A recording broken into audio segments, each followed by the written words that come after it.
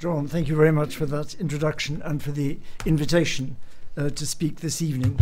And I should like to start by joining you in tribute to Edward Mortimer, who certainly started me thinking about contested histories, and I suspect taught all of us to think both more clearly and more charitably about contested histories.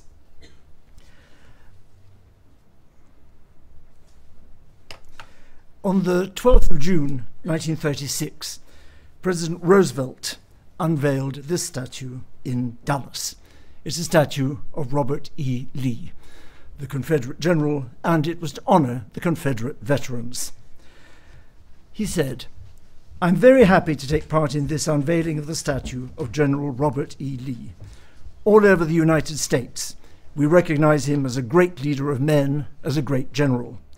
But also, all over the United States, I believe that we recognize him as something much more important than that. We recognize Robert E. Lee as one of our greatest American Christians and one of our greatest American gentlemen."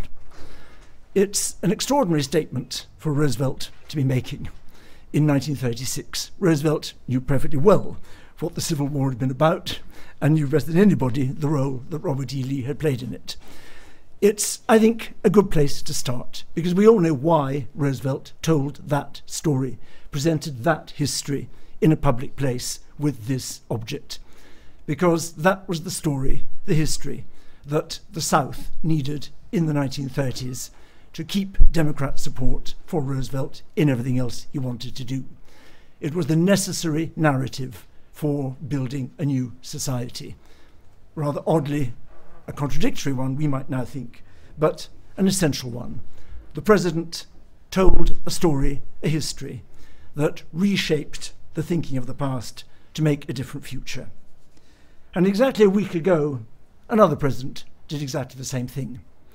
A week ago, President Macron brought into the Pantheon in Paris the empty coffin of Josephine Baker, the black dancer who had left the southern states a little before Roosevelt made that speech to seek her fortune in Paris, where she became the toast of the Folies Bergère with her banana dance, the perfect racist demonstration of that kind of public entertainment in 1920s Paris.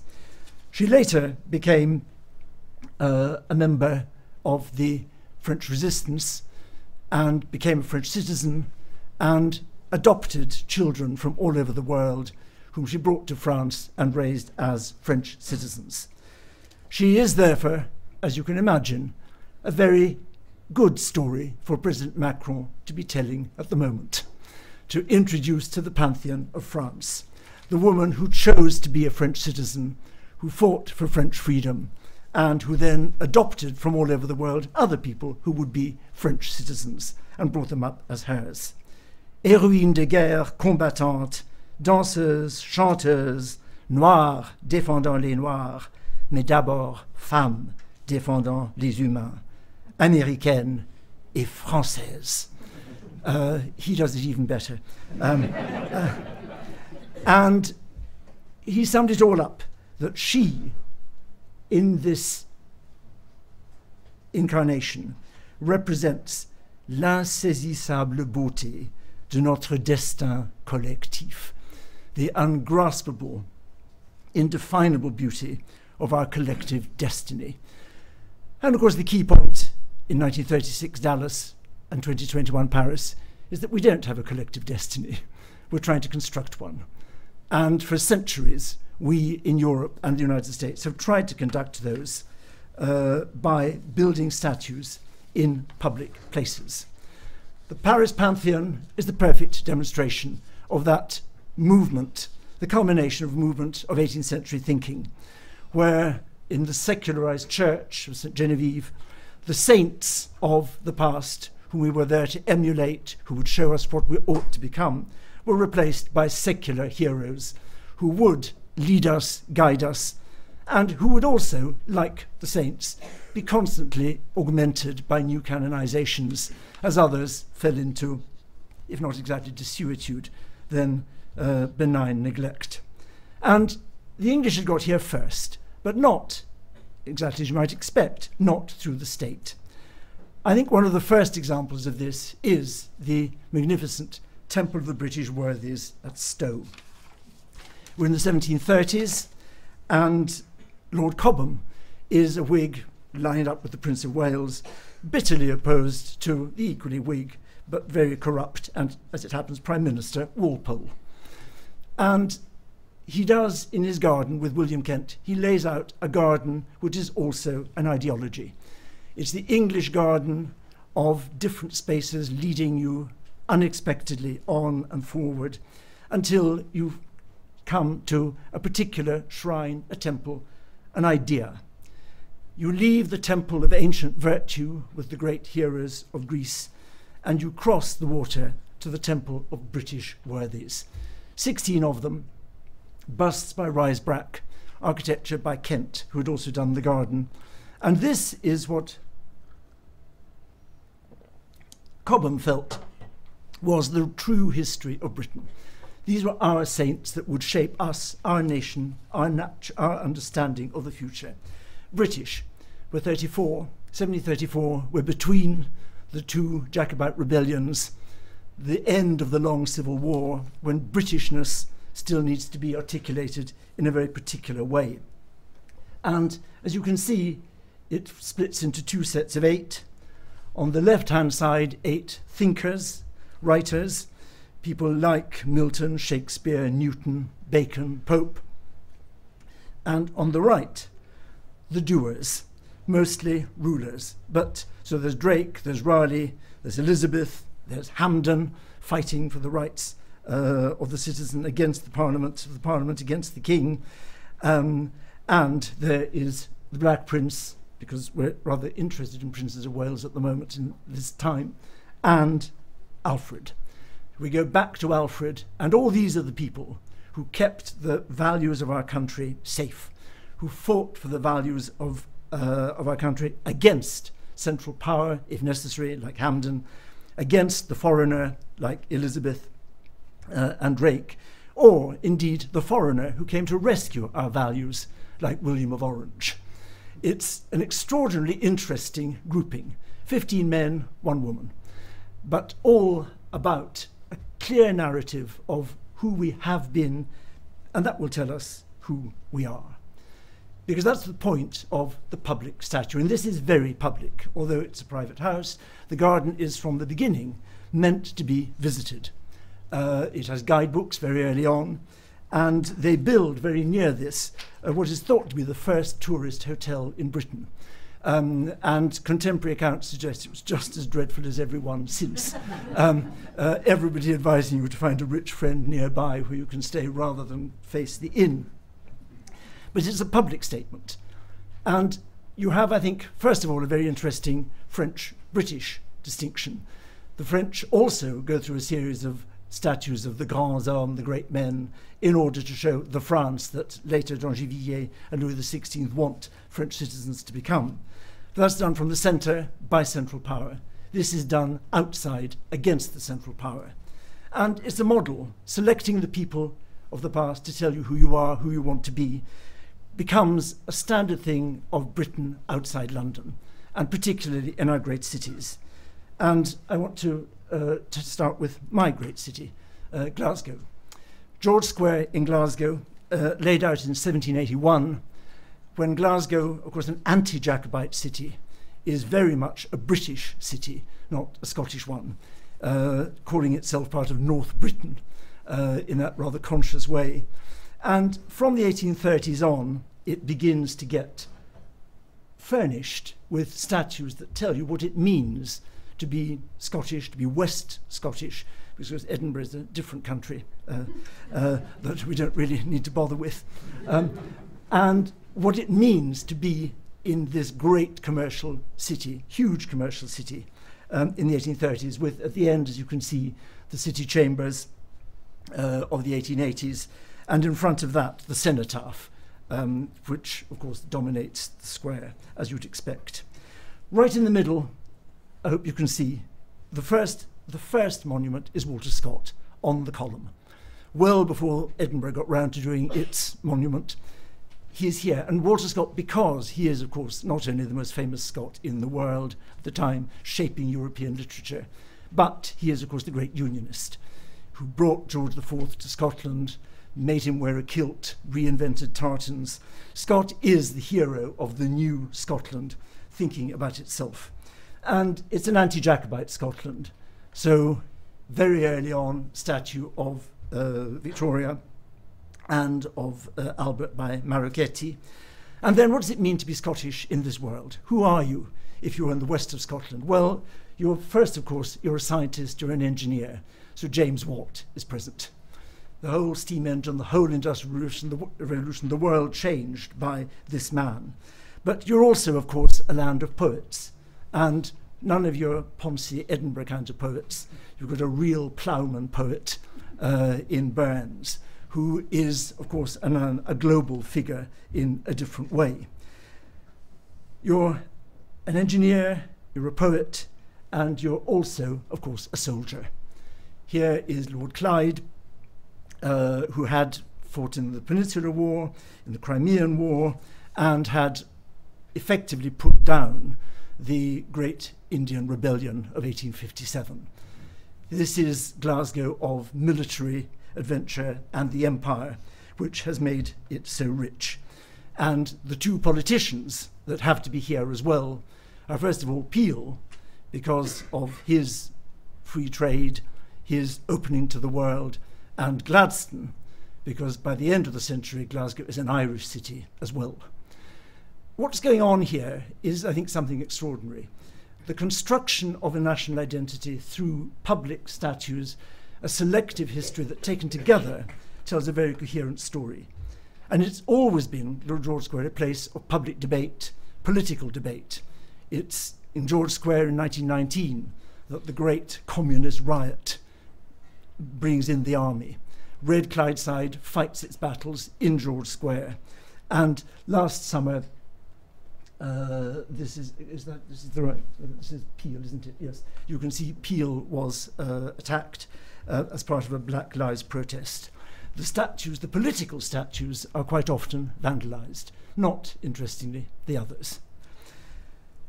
It's, I think, a very good place to begin thinking about how we, in the public realm, with civic engagement, think about our history and what we add to our history. All these statues are put up after debate in the City Council, which, with varying degrees of democratic legitimacy through the period, made the decisions.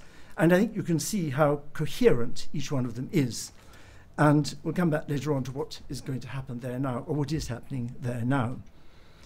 But what I want to argue is that none of these statues, none of these stories can be forever, because the statue that Roosevelt inaugurated in 1936 had to be removed in 2017, because in 2017, white nationalists had rallied the group called Unite the Right to protest against another statue of Lee being removed. And in that rally, a woman was killed. So in 2017, the municipal authorities of Dallas decided to remove it. It disappeared, and it reappeared. This is it being taken out. A wonderfully sinister figure on the right, watching this happening. And it reappeared 2 months ago only at the Lajitas Golf Resort in Texas, with who knows what meaning for those who are members of the Lajitas Golf Resort. Lee, it's interesting, was moved from Dallas in 2017 because already it was felt that the story that Lee represented was no longer a story that could be told in the southern states or elsewhere in America. As you all know, on the 25th of May last year, George Floyd was murdered in Minneapolis. And that led to another great wave of statues of Lee being removed.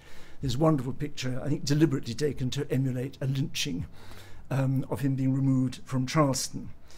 But what it was on the 10th of July. I mean, I want to talk a little bit about the dates of 2020 because the speed of all this is so interesting. George Floyd is murdered the 25th of May. This, due to public protest, is moved on the 10th of July.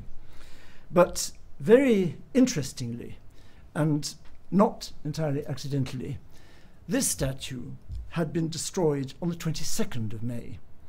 What you're looking at is the statue in Martinique, in Fort-de-France, the capital of Martinique, of Schœlcher. Schœlcher is effectively the French Wilberforce. He's the man who campaigns for the abolition of slavery in the French Empire. And in 1848, it is eventually voted. One of the first things the new republic does, they abolish slavery. And this, in the capital of Martinique, of course, a great slave colony, is the statue honoring Schœlcher. For decades, local citizens had been complaining that this was the only image about the end of slavery, that you have the benign, sweet, gentle Frenchman giving freedom to this saccharine, infantilized representative of what? Of enslaved people over centuries. The whole act of liberating the slaves being yet another generous gift of France to its colony. No mention at all of the fact that what is happening is that centuries of criminal activity are being ended, and no mention at all of the fact that the slaves themselves rose violently on many occasions. And indeed, once the law had been passed in 1848, the local slaves refused to wait to be freed by the French. They rose on the 22nd of May, 1848, 2 days before the act was meant to come into force. And they took freedom. And they felt this representation was simply intolerable. A narrative of part of our destin collectif, which totally ignored the great majority of the population. And so on the 22nd of May 2020, so before George Floyd, it was destroyed after years of protest, of trying to get an expanded narrative. What followed the Floyd killing was very remarkable. Robert E. Lee statues, as you might imagine, were removed everywhere as protests grew. But all around the world, something else began to happen. A sense that these statues were about one side of history, and that if we were going to have public narrative of history, it needed to be a narrative in which everybody, or more people, found their story. And the great figure that came to crystallize this in the United States was the statues of Columbus. This is Columbus in Boston, who was decapitated on the 9th of June 2020, so just 2 weeks after Floyd was killed. But not because of black lives as such, but because of what Columbus now came to mean. And it is a very fascinating narrative. Why are the Columbus statues in the United States at all? It's because in the 1880s, the Italian and Spanish immigrants were so discriminated against in every way and often lynched that it was felt essential to reimagine the national narrative from the Pilgrim Fathers and the nice wasps arriving and making prosperity to include the Italians and the Spaniards. So they put up mostly in the 1880s, right across the United States, to bring the Italians, above all the Italians, into the national narrative. By 2020, of course, it's clear that what Columbus may mean to the Europeans, promise, prosperity, wealth, is not what he meant to the original inhabitants of the Americas, where it's death, complete destruction of their societies, marginalization, expropriation. And so Columbus becomes an offensive image very quickly and very violently. This, as I say, is the 9th of June 2020. He's removed on the 11th of June. On the 24th of June, Columbus, Ohio, a rather unfortunate name in the middle of all this, decides that its statue of Columbus has to be removed. And there's even a suggestion that the name of the city should be changed by popular referendum. In 1 week, of 9th to the 16th of June 2020, this is just over 2 weeks after George Floyd's death triggers all this, Columbus statues are removed in 1 week in Boston, Massachusetts, Richmond, Virginia, St. Paul, Minnesota, Houston, Texas, Wilmington, Delaware, Detroit, Michigan, Hartford, and New Haven, Connecticut, St. Louis, Missouri, and Sacramento in California, all in 1 week. And it goes on.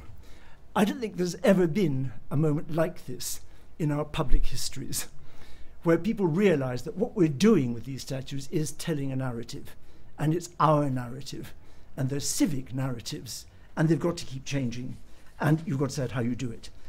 And particularly indigenous peoples all around the world. In Gisborne, North Island, New Zealand, the first place where Cook sets foot on New Zealand in 1769,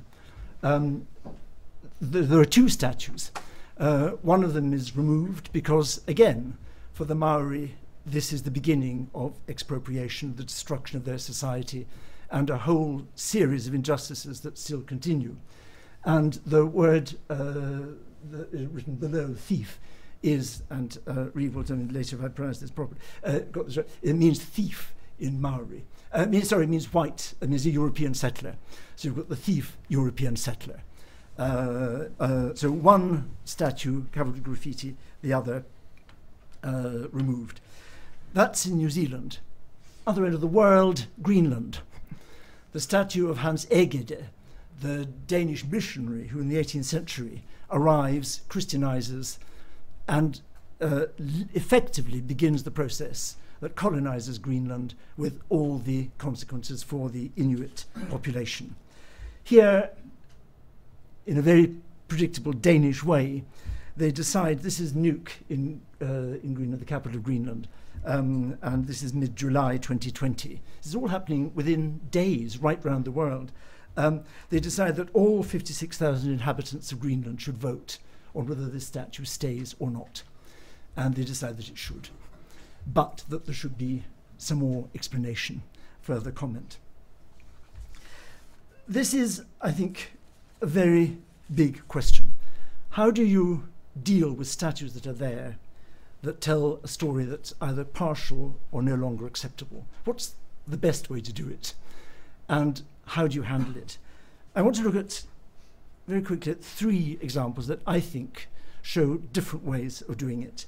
And you'll not be surprised, I think, that 2 of them are in Germany, because the Germans, better than anybody, have tackled the question of how do you address a history that is either ideologically unbearable to present and to look at and to endorse, or simply exclusive. And what you're looking at is, as you can see, a startlingly ugly, very, very large brick elephant, which is in Bremen, the North Sea great harbour city, which is also a Land in the Federal Republic of Germany. And it was put up in the early 1930s. Bremen had done extraordinarily well out of the German colonial empire. Like Hamburg, this was where obviously the goods arrived, and it was particularly hit by the loss of the colonies at the Versailles Treaty of 1919 and the severing of Germany from its colonial past and its colonial present. And so in the early 1930s, they put up this monument to the soldiers who had died defending German Southwest Africa, what is now Namibia, the colony of Namibia. Very interesting, this is after Versailles. So in a sense, it's a repudiation of Versailles, saying this was a good thing to do, our soldiers were heroic. And the soldiers who are commemorated, not just those who died actually conquering Namibia, but defending it in the First World War against the British and South African troops that then took it over as a mandate. It was inaugurated in the early 30s with great support from the right wing, as you can imagine. Many of the people behind it later went on to play leading roles in the Nazi hierarchy. And it's a particularly complicated image and memorial because the conquest of Namibia was among the most brutal of any of the European conquests, and particularly because in the late 1890s, the German army drove the Nama and the Herero people into the desert with instructions to keep them there until they died of thirst and hunger. Men, women, and children. I mean, there are many colonial atrocities, as we all know. This has become, and particularly in German history, a very particular one, because it was men, women, and children driven out to die, and it has been recognized by the German government as a genocide. It takes an extra twist in German historiography, because for many today, many German historians, this moment of driving a people out into the wilderness to die is the first step towards Auschwitz, towards the Shoah. And many would argue that you couldn't have got to that without the Namibian campaign. It's a contested view, but it's a widely held one and a very strongly held one. So this monument has a very particular set of resonances. With that great irony that history so enjoys, Bremen city was almost completely devastated. This hideous object remained intact, completely intact. And what do you do with it? Well, for most of the 50s and 60s, there were other things to think about, and you could simply pretend it wasn't there. But then, of course, it became more and more important for the city, the Land, to decide, and it was free to decide. What should you do? It had been designed as a Reichskolonial Ehrendenkmal, one word, of course, this being German, a monument in honor of the imperial colonial enterprise. It couldn't obviously stay like that. So when Namibia becomes independent in 1990, the local parliament decides not to remove it or demolish it, or that's discussed, but they should simply repurpose it. It should become an anti-colonial Denkmal, monument. And it should carry a new inscription saying that it's a symbol for the responsibility which we incur by looking at history. Ein Symbol für die Verantwortung, die uns aus der Geschichte erwächst. It's about our responsibility to the past, and that's why it has to stay and be looked at. And they couple the repurposing with a program of help to Namibia to build a Department of Constitutional Law, to work with lawyers, and with a number of educational projects. In 1996, they decide they will add, when the Namibian president arrives, a new inscription commemorating the Namibian victims. They left the names of the German soldiers, but they've now added an inscription commemorating the Namibian victims, obviously no names. And then, and this shows you the scale of it and the ceremonies that take place around the plinth of it. But then this was still felt not to be enough. And in 2009, this small installation is placed beside it, meant to evoke the desert into which the people were driven, designed by colleagues from Namibia.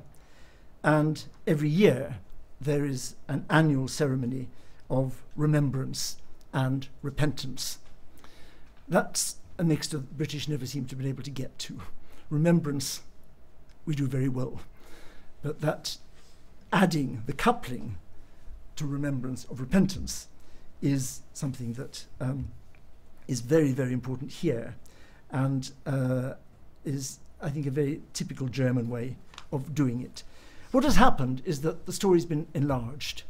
The same monument remains, it means something else, and it embraces more people. It is, I think, an extraordinary civic achievement, all decided by the Parliament of the Land, Bremen.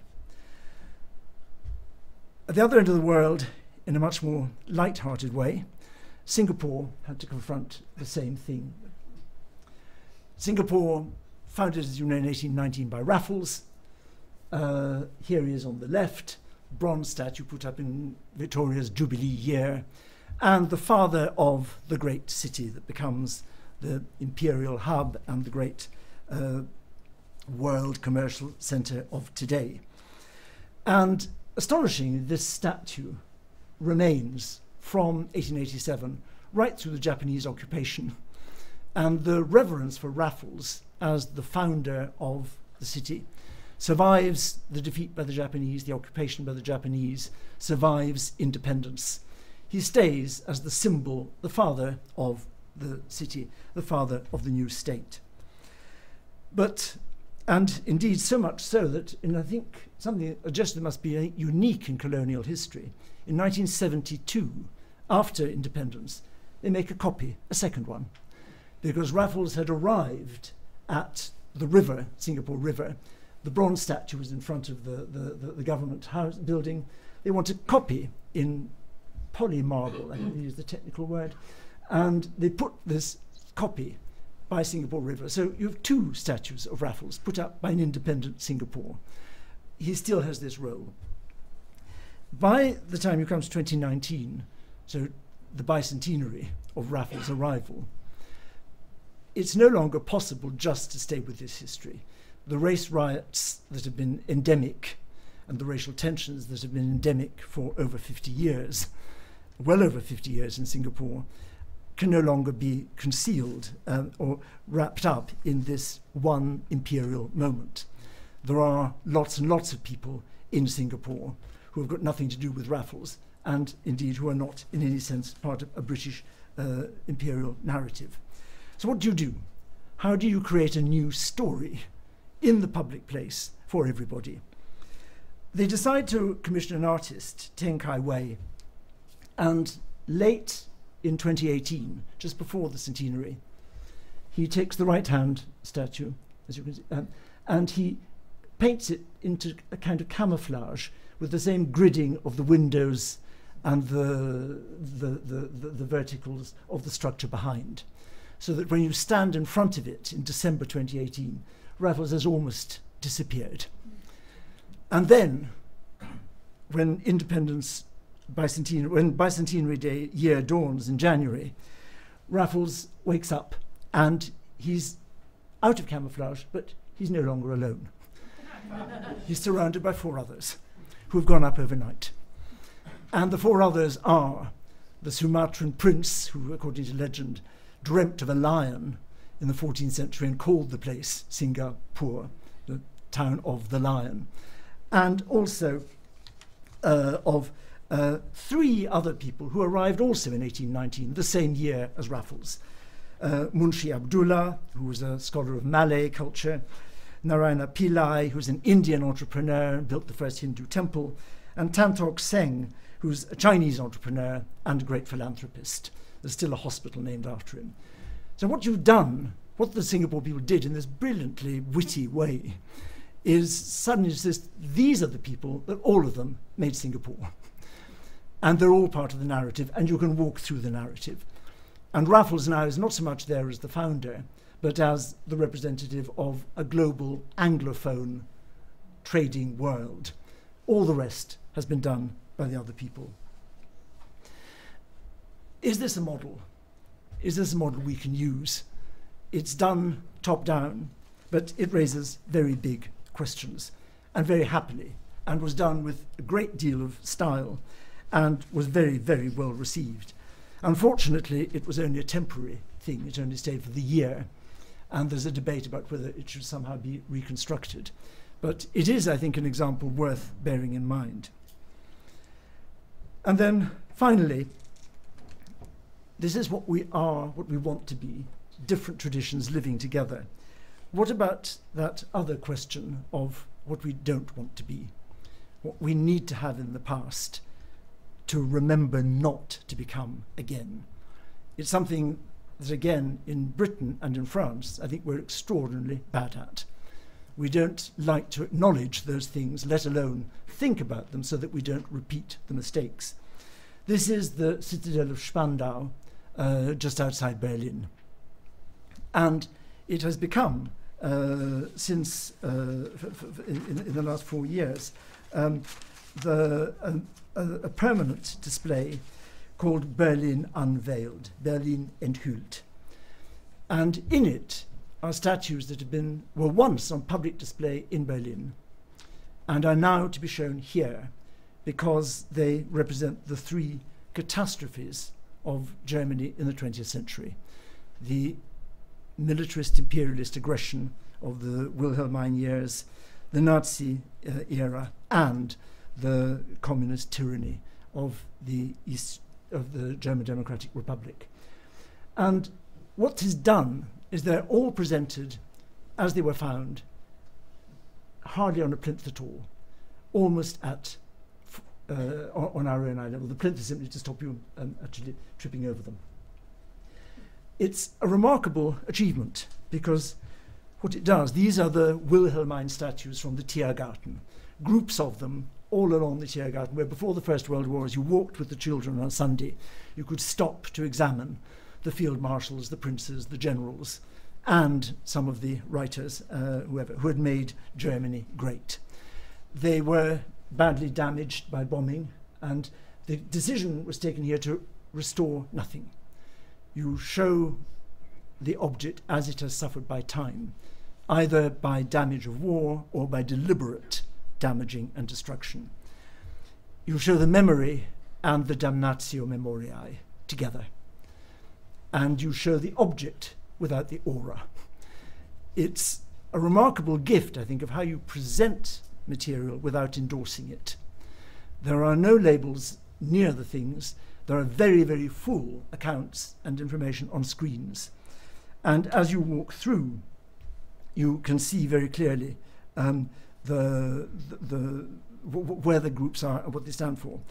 They're shown exactly as they are, and they're quite surprising. This is one of the groups of the 18th century militarist groups, and unfortunately, I have to tell you, the little figure on the left, the bust on the left, or the headless bust, is actually Immanuel Kant.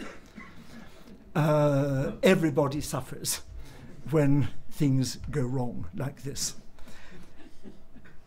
This is the militarist bit. The Nazi section is equally terrifying. A church bell with a swastika and an inscription pointing out that, explaining the circumstances of this and reminding you that church bells, that both churches, to a very large extent, supported or at least did not resist the regime. Again, shown in the same way. And the same for the Stasi period in East Germany, the head of the statue of Lenin that was once in Friedrichshain. As it was found, it was removed in 1990 and buried as though somehow nobody would remember where it was, and was only excavated in 2014. And you can still see the bolts in it that were used to get it out of the earth. What is, I think, fascinating about this museum is that it's a museum of what we don't want to be. It's a museum that we have to keep in public view to remind us not to repeat the same mistakes. It reminds us of what we did wrong because of what we got wrong. And at every stage you're reminded that people like us, exactly like us, thought these statues represented something admirable at one point, and that's the important thing to think about. How does that happen? How do societies get into that position, and what are we not thinking about? So it's a challenge to think about that. And unusually in a museum, the curators don't see the things as there forever. One quick example, Thälmann, Ernst Thälmann, the leader of the Communist Party in the 1920s, after the First World War, the great heroic leader, resistant to Hitler and the Nazis, and eventually shot in Buchenwald in 1944. The monument put up under the German Democratic Republic, huge monument, as you can see from the scale, with these two enormous inscriptions about his life. After 1989, 1990, what do you do with this? Thälmann is, of course, a hero of resistance against the Nazis, but he's also one of those communists who fought against the Social Democrats in the 1920s, and therefore was responsible for destroying, in many ways, the Weimar Republic's democratic attempts. A very ambivalent figure. It's decided after local consultation, that he should go to Spandau. He should be taken away. And they discover, rather wonderfully, that they just can't. He's too heavy. He's too big. So what goes to Spandau are the inscriptions. In the state they are. And now, very fascinating, there's a suggestion they should go back because opinions have moved. Opinions about the German Democratic Republic, about the complexities of communism, the complexities of resistance to fascism, that maybe they should go back. And the idea is that will be a local consultation, and the curators expect objects to go back if people feel they ought to go back under certain ways. This is a remarkable notion of a public deciding how they want to use their memory in the civic way. That brings us back to us, and very quickly to finish on what's happening in Britain at the moment and how we might use some of these examples in our debate about the past we need, the histories we want to tell through sculptures, monuments in the public place. Stowe is still there. Stowe last year had a brilliant idea that it was time to reverse, to ask people who would you put in the British Worthies now. And instead of 15 men and 1 woman, they asked the public to choose 15 women and 1 man. The women were wonderfully admirable and predictable. Ada Lovelace, computers, that kind of thing. The 1 man, would anyone like to guess? The 1 man was David Attenborough, taking the place of Queen Elizabeth. But we've got ourselves into a muddle, I think.